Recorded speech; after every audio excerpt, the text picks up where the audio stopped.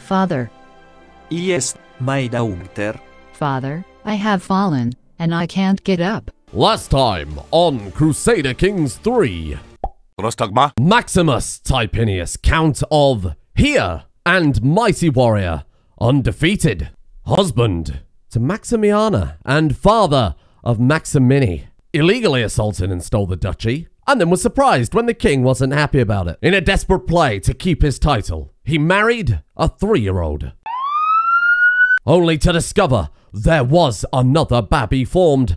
Heartbreak, but with mastery of tactics, a white peace was achieved with Bulgaria, and absolutely no concessions had to be made, and Maximus lived happily ever after. Oh god, I've ruined everything. Maximus's wife is a child. Maximus's child is a wife. Our level of fame disgraced. And the dynasty? Base origins. I'll be honest, I didn't even know it could get below obscure. Don't cry, Maximus. Today, we rebuild. It turns out not only are we at truce with King Boris of Bulgaria, but in one of the panic marriages I made, we apparently also married our daughter to his son, which was accidentally an incredibly high-tier move. Maybe we can be friends. Stand tall, Maximus, for it turns out things aren't quite as bad as I thought. We have a duchy, our liege can't touch us, and we have allies now. Our wife is still a child, which I will admit is a slight problem. Our first goal, let's truly be able to call ourselves the Duke of Montania. Because right now, we can really only call ourselves the 1/5 Duke of Montania, which is about 4/5 too few to be called a full Duke of Montania. Oh, greetings, Duke Maximus of Montania. I have prowled through the documents, both ancient and of less certain provenance, and I finally have enough material to make the case that you are the rightful lord of the county of... Oh, God. Turgavisti. No.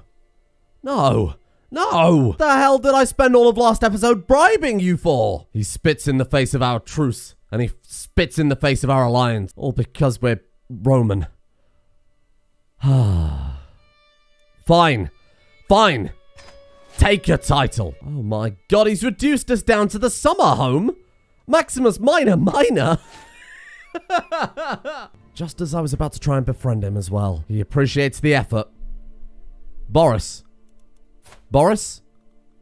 You've made an enemy for life. He's given the title back to our rival. The man we defeated in combat to take it in the first place. The perfidious Duke Asparuk. In that case, why don't we change direction and head over to Severin? That could be a title to grab. A full-on developed castle holding. And Caliphate as well, rather than Maximus Minor, which is a shed in a field. My lord, pray tell, who is the most chivalrous person you have heard of? Well, me, of course. One day we'll crawl ourselves out of this prestige debt. Oh, a bit of introspection from our defeat. Well, let's not call it a defeat. Let's call it, well, straight up bullying. It is. It's bullying. During the siege of Tyre, Alexander assaulted an island fortress by demolishing a nearby town and then using the robbers' built causeway stretched from the mainland and cities walls allows the siege and directly attack the enemy fortress directly. There was a navy which ultimately created the breach. In conclusion, military engineer. Maximus does have a grand idea for how he can claw back his prestige and also humiliate the king that humiliated him. Twice. We can stake 200 of the prestige that we very much don't have right now to potentially take 400 of his. We have 21 prowess. He has 25. But Maximus has a secret weapon. No, not the one you're thinking of, but yeah, you're goddamn right. That's right, my friends. Abusing game mechanics. And with that, we're almost even with King Boris, but we still have some final preparations to do. Maximus would practice with his soldiers. He's a warrior at heart. He's a commander. He's a soldier. And the dueling practice succeeded. 27 prowess. Crowds are drawn to see me fight with King Boris as we close with each other. We enter a dueling stance. King Boris takes an opening swing at me and I parry it before launching into my own assault. Sweep with wind stance. I fall into wind stance, blade to the side, ready to sweep. King Boris falls into wind stance. Oh no, blade to the side, ready to sweep. I frantically try to block a swarm of blows King Boris is attacking me with. However, at the last moment, his blade sweeps low, cutting me into my leg. My other leg, unprepared for the weight, gives out. I collapse in pain. Jupiter, protect me! Jupiter, you fucked up! No. Maximus! Damn you, King Boris. Damn you. Well, I guess that distraction really put us on the back foot. A new diplomacy perk, because Maximus, of course, is fairly naturally skilled in diplomacy. Being a Rhomaioi, his eyes bulge in his head at the thought of Praetorian guards. Well, I was looking at hiring a new court chaplain to help speed up our land acquisition to make up for losing absolutely everything. And who should I find on the list of potential candidates? Maximiana. To say that we divorced her to marry a 3-year-old? She's actually holding us in quite high opinion. Well, as the old expression goes, if you can't marry them, assign them your religious arbiter. Ah, what a good start. Wow, that's... how much gold? You want... My lustful fornicator ex-wife is asking me for 69 gold. How can we go to war and feed an army when the coffers are dry? I think it's time we focus on wealth. At least for a little while, because you know I was wealthy? That's right, my friends. Rome, wherever I go, my guest Euphemia is sure to follow. That look in her eyes, the words on her lips. I know exactly what she's after. She must be after my gamer fluid. Thank you to our sponsor for today's episode. I'm not rating that one. You're on your own. What is wrong with you, Boris? To my loathsome vassal, you are hereby under arrest. To spend my time separated from all the ones I love is a cruel punishment. I find myself seeking out any source of comfort and companionship I can find, but they are few. The only thing that gets me through the long days is my connection with Pagan. Hello, Pagan. A wandering, content adventurer. He is my one source of friendship. Oh, no. I was woken in the early hours of the morning by 2 unfamiliar guards. Being led outside, I had no illusion about what was to happen. As I kneel for King Boris's headsman, I experience a moment of serene and perfect clarity. Curse your black soul, Boris! Oh, he's just... he's negotiating our release? Well, that was, very theatrical for a whole lot of nothing. To my vile vassal, I am willing to release you from prison, but not unconditionally. We have to convert to orthodoxy. My God. We're going to turn our back on the one thing that makes us Roman besides our culture. Oh. Well, in that case, we could always convert back. Has Maximus had enough? He's lost his wife, his lands, his ducal title, his leg. No more. No more. I'm no longer held by King Boris. I'm free to return home or wherever else I wish. Oh, fuck it, I'm in straight down the well if I was you, Maximus. But there will be a day. Oh, mark my words. There will be a day where the great house Typinius returns to its Roman roots. Maybe when we've got a leg to stand on. I meant it metaphorically, but I suppose very literally as well. This must be what it feels like to be a gamer in society. Forced to lie in your very heart and soul. And on the subject of the future of the dynasty, how does the dynasty fare?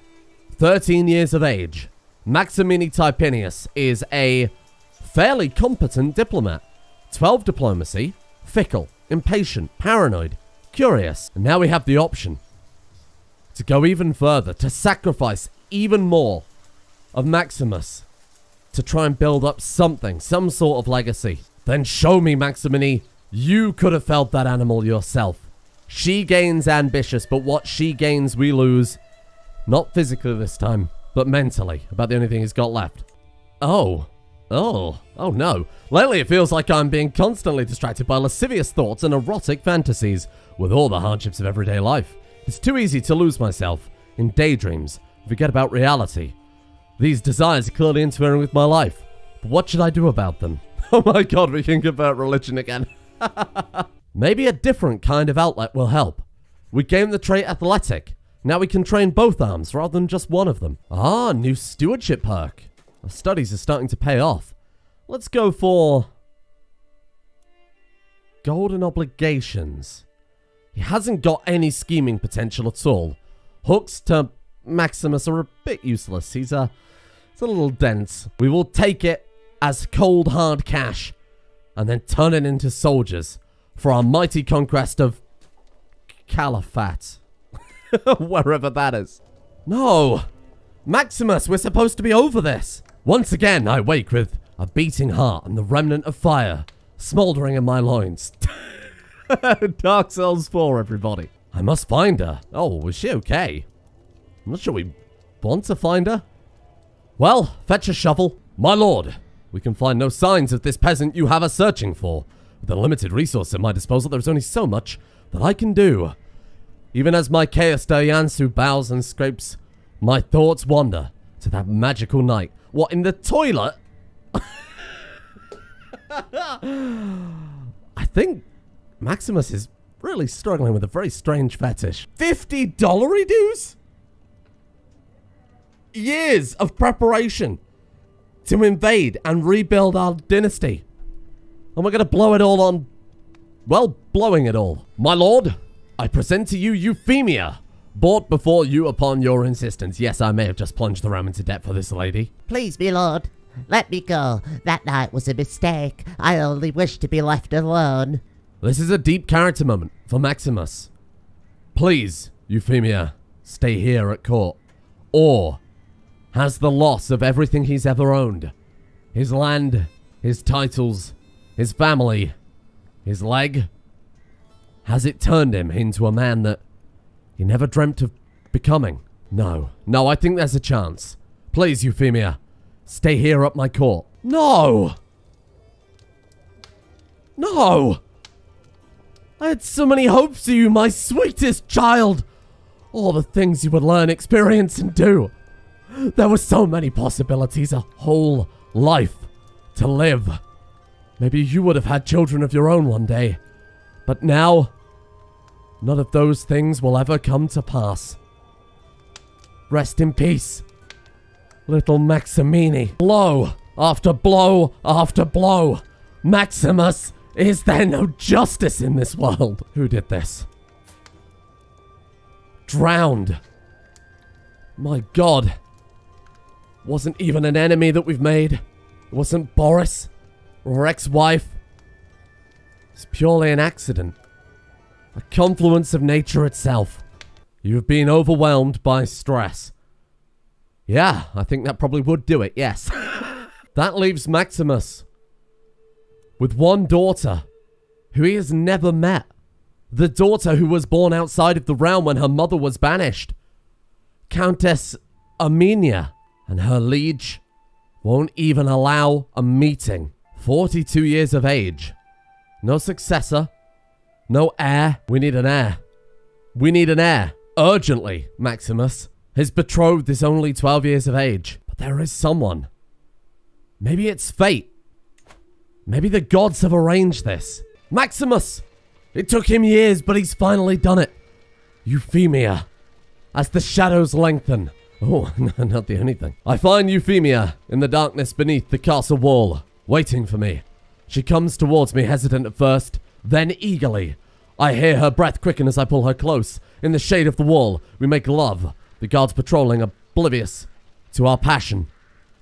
Once more, Euphemia becomes your lover. Is this the desperation Maximus has gone to get himself a child? The only problem, I think, is that she was 40... She's 47, so we can't get an heir, and also she's dead?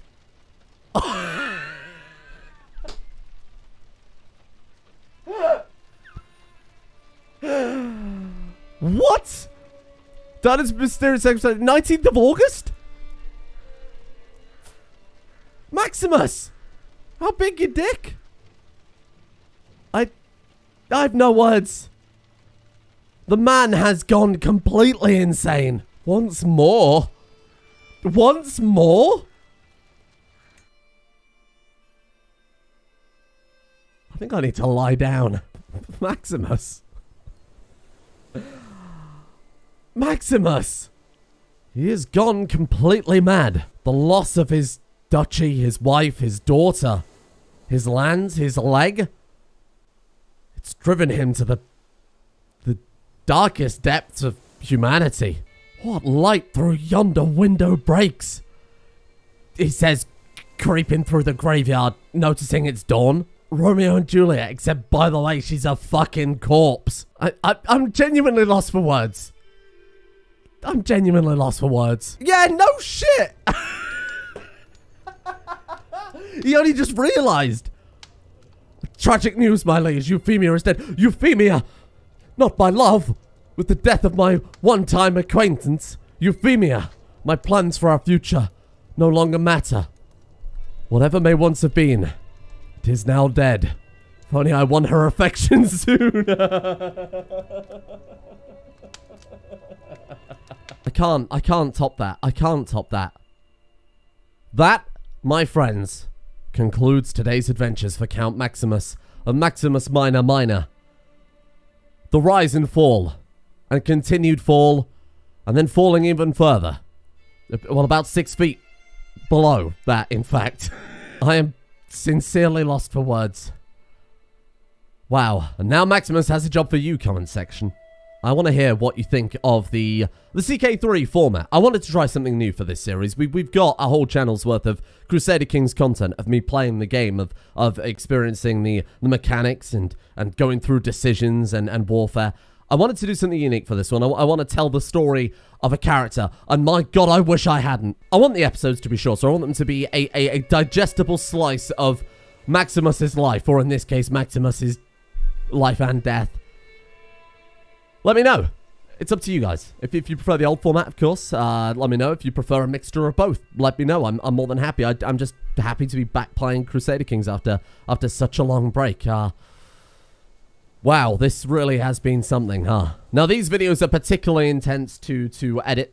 They're obviously far more than I do with any other of the 5 episodes a day I have going up all across 3 different channels.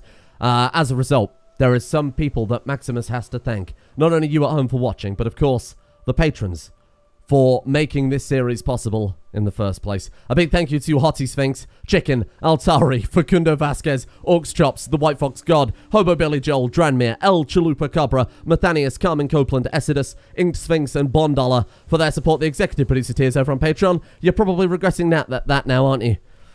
Thank you. Thank you.